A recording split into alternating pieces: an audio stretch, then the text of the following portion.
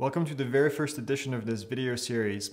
What I want to do with this is I want to introduce some of the UAS news that happen every week, and on Fridays basically create a video and tell you guys about everything that's new in the drone industry. And what you just looked at was episode number 1, and today, guess what? It's episode 100. And I tell you, for episode 100, we have a lot of things to talk about because we have been really busy this week. Not just us, the industry in general has been very, very busy. We've come a long ways from episode 1. You can see the different background. You can see my good old shirt that I use for pretty much every single courses that I taught back then. This was actually pre-Pilot Institute, or right as we started Pilot Institute. So I'm really excited. This number 100 is because of you guys. So thank you for watching. I wanted to say this before we get started with the news. It's been so amazing being able to talk with you every week, answer your comments, have actually adult conversations on YouTube about professional topics, and I can't thank you enough. So here's to another 100 or another 1,000, wherever this takes us. But this week we got 4 topics that I want to talk about. The first one is the new FAA regulation is finally here. And as you're watching this on Friday, it's been 2 days now that we've had the new regulation. We'll talk about what that means and then give you some pointers on making sure that you do this the right way. We have a really large aircraft, the Scorpion XL. I'll show you some pictures and tell you more about this drone. We have a drone flying on Mars, finally. This was really exciting. I know a lot of you have shared this information, so we'll dig in a little bit. And then lastly, I want to talk about a new report from the FAA. It's called a NASA report, and if you're a manned aircraft pilot, you know what I'm talking about. They're bringing the NASA report to UAS, so we'll talk about how you use it and then what it means for you. It's actually a really good thing, so let's get to it.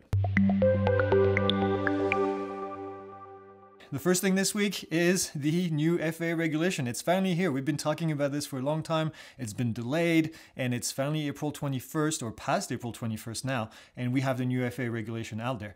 It's for operations over people, operations over moving vehicle, renewing your certificate, and also, or getting current with your certificate, I need to say. And the last one is operating at night. So let's start with night, because this is kind of the easiest one. Starting April 21st, you can now fly at night without a waiver as long as you do one of 2 things. As long as you pass the initial exam after April 6th, on or after April 6th of 2021. If you did the initial exam, the UAG, then you're covered. You can fly at night as long as you have a light on top of your drone that's visible from 3 statute miles. If you took the exam before that, you're a Part 107 pilot, you've been doing this for a while, then you need to make sure you go on faasafety.gov and you take the exam, or the training, I need to say the training, called ALC 677. And ALC 677 will make you current for another 2 years, and it will give you all the knowledge that you need to fly at night without a waiver. So something happened right before we were about to record this video. The FAA posted information about how to fly at night in a LANS-approved area. And this is something that you couldn't do. This is something that we were somewhat worried about, and the FAA delivered on the day of the new regulation. So listen, this is pretty simple, but the way that it's explained on the FAA website is difficult. So I'm going to do my best. The concept is very simple by default. What you need to do first, and you need to download this document from the FAA website. It's a PDF. It's a blanket certificate of approval. It's a waiver to fly at night, essentially, in LANS, as long as you do something else. But you need to have that document first, print it, put it in your flight bag, have it available as a PDF so that if the FAA asks you, you can say, yep, I have a copy of it right here. So it's 7711-1. I know that's just the number on the PDF. Download that document, keep it. It's a one-time thing, then you don't really have to worry about it. The other thing that you need to do, let's say that I wanted to fly on April 25th, okay? I want to do a night flight on April 25th at 10 p.m. What you need to do is you need to submit a LANS request during the daytime, anytime during the daytime on April 25th for the area where you want to fly at night. I want to fly here in Prescott at Watson Lake, and I want to fly at 200 feet. That's the maximum I'm going to be allowed to fly in that area. So I submit a LANS request for April 25th at 1 p.m. during the day.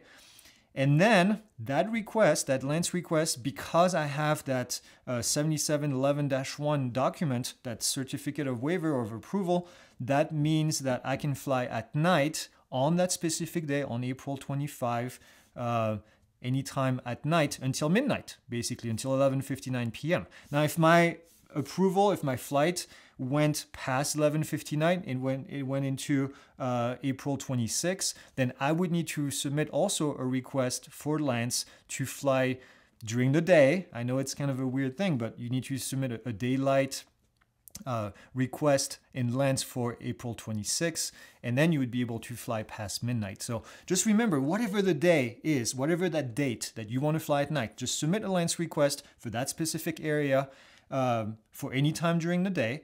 And then because of you have that PDF with you, then you can use that Lance request that you did, you can use it to fly at night on that same day. It really is that simple. So I hope if you have questions, leave them in here. I've been already asking quite a few questions today, and if it's not clear, but that's really the bottom line. Okay, let's move on to the next thing. Obviously, the last part of the regulation is you can now fly over people, and everybody's getting really excited about this, except, well, it's not that easy. You need to meet the requirements. It's just not a free-for-all. And I'm not going to go over all the regulation because we just posted almost 40-minute video on just that. So I recommend, I'm going to put the link up here. I recommend that you go and take a look at that video. We did some testing. Actually, we crashed drones into human-like skin because we did some testing to see if the blades would actually create a laceration. So there's more to it than just the regulation, and I think the video is actually pretty cool. We spent a lot of time doing that. So head over there. Make sure you're familiar with the regulation to fly over people. Don't just go and take your drone and go fly over people. That is, I can guarantee you, 100% illegal, even with this new regulation in place. So educate yourself, don't get in trouble, and fly safe. You know, that's what we do here. Help you fly safe. All right. Done with the FAA, let's move on to the next thing, which is a large drone. And when I say large drone, this is a 439-pound drone. So this is not a Part 107 drone. This is the Scorpio XL, and this is a drone that's made in the US. It's a heavy lift, or it's actually a super heavy lift. It's 18 feet in diameter. Okay, an 18-foot diameter drone. It's got a lot of propellers, it's got a lot of motors, and this thing has a payload of 1,000 pounds. So lots of applications actually for this kind of drones. You know, whether it is for search and rescue to actually carry people and bring them back to safety, for agricultural purposes. There's a lot of things that you can do with this drone. The price in itself for the drone, 1.7 million. If you think about it, it's actually, if you're going to be using it for commercial purposes, it may actually not be all that much. Still a pretty heavy price tag, but the company, again, you can see pictures here. I'm going to put a link down here if you want to find more information, but pretty exciting to see an American company doing this. There's a drone on Mars. If you haven't heard, we've been reporting on this a couple times. Last week, we said that they had a little delay. They needed to talk to DJI to get approval. No, just kidding. They just needed to get a software update pushed out. But it was a success. They finally flew. They flew for 39 seconds, 39.1 seconds. The first test was just a hover test to make sure everything was good. I saw people saying, well, why did it just hover? Well, this is amazing. If you think about what they did, they flew a UAS on a planet, another planet than Earth, which is the first time that this happened. First powered flight on another planet. And they flew at 10 meters AGL, so 33 feet. No Lance requests required. They didn't flew at night, so that was fine. No waiver required either. The cool thing about this is, I mentioned this before, the UAS actually carries a little piece of the fabric that was on the Wright brothers aircraft. So a little legacy right here for the first flight in the world with the Wright brothers. So that was kind of interesting. There's going to be more of these flights. We don't really know yet the schedule, but it looks like they're going to be flying more. That was the plan all along. They have larger missions now that the hover was successful. They're going to try to fly a little further away, possibly take some images. I think I had read on the NASA website they wanted to take some images as well, but the main goal is to study the aerodynamics of flying this aircraft. I think the equivalent atmosphere, I think I read, was flying at 30,000 feet elevation. So that's a huge number, and obviously they were able to do it. So that's cool. Okay, last piece this week is the ASRS NASA report. As a manned aircraft pilot, if any of you that watch are manned aircraft pilots, you're familiar with the NASA report because it's been around for a long time. The NASA report, it is run by NASA, and I'll explain why in a second, but it's a report that allows pilots, air traffic controllers, mechanics to self-report when they broke the FARs by accident. So I'll give you an example. You're flying around, you're in an area where you're approved to fly up to 100 feet AGL, and then a bird comes to attack your drone, and you decide to climb up. You were right at 100 feet AGL, and because of that, you climbed and you went 150 feet AGL. So you busted the airspace, and you did something technically illegal. This report right here allows you to self-report that accident without any repercussions.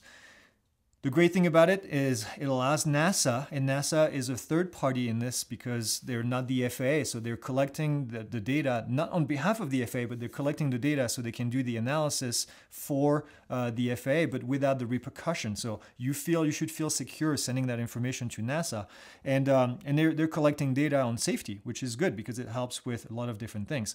And this has been going on, like I said, for a long time with the manned aircraft world. A great report. I've never had to file a NASA report. I'm happy about that, but I definitely would file one if something happened. So obviously this is not a get out of jail free card, right? This is something where it's only if it's accidental, if it's inadvertent. If you're going in there and you're busting regulation on purpose, flying over people when you're not supposed to, whatever it is, or busting into an airspace, this is not going to cover you. This is only if you did it by accident. So if you self-report, the FAA is basically looking at it as okay, you made an error, and now here's the information. So I recommend that you take a look at it. I'm going to put a link down here. You have 10 days to report that information to NASA when it happens, and I'm glad that this is coming to the UAS world. I was in an FAA meeting not too long ago, and we were actually talking about this. So I'm glad the FAA came out and did this.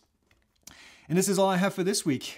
We have the Pixel Drone Show. We did interview Loretta Alcali, and she's a former FAA attorney, and she's also an adjunct professor for Vaughan College of Aeronautics. And we had a really good discussion on remote ID and the legality of remote ID. And this is probably not the conversation you would expect from somebody who's worked with the FAA for, I think, 30 years. She was with them for a long, long time.